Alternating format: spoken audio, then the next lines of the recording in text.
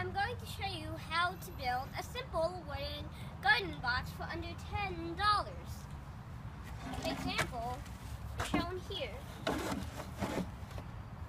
So, over the past years, I've watched my mom and dad build and plant gardens, and this year I decided that I wanted to have my own garden.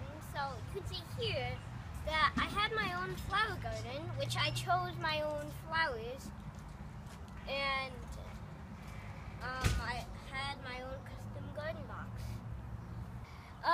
Not only are they cheap and cost less than $10, they are very durable and last for 10 years, an estimate.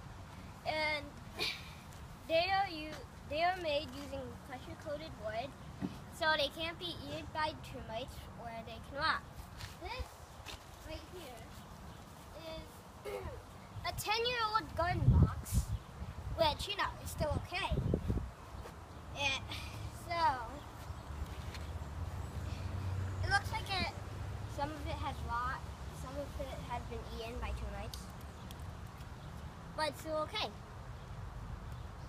Well, to show you how to build a garden box from scratch, I don't have any materials, so we're gonna have to take a quick trip to Lowe's, which is less than a mile away from my house.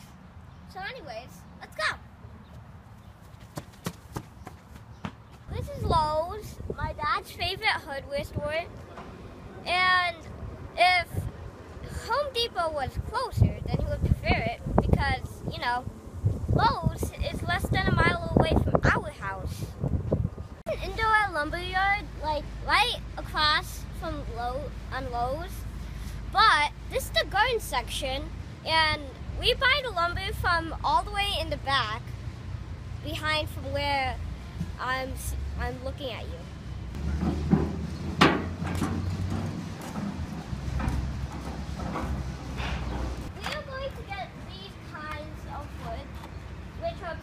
Of a picket fence over there, as you can see. The thickness is 5/8 of an inch, and the width is 5 inches, and the length or height is 6 feet.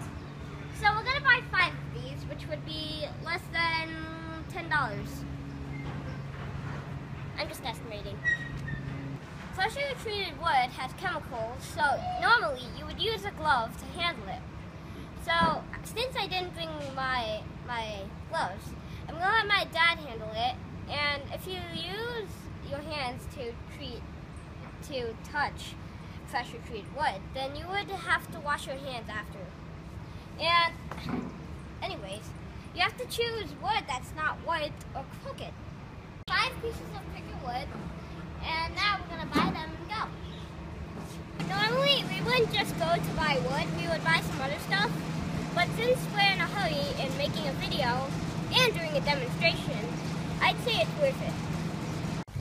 So you can see from the receipt here that it is $8.72 in total, that including tax.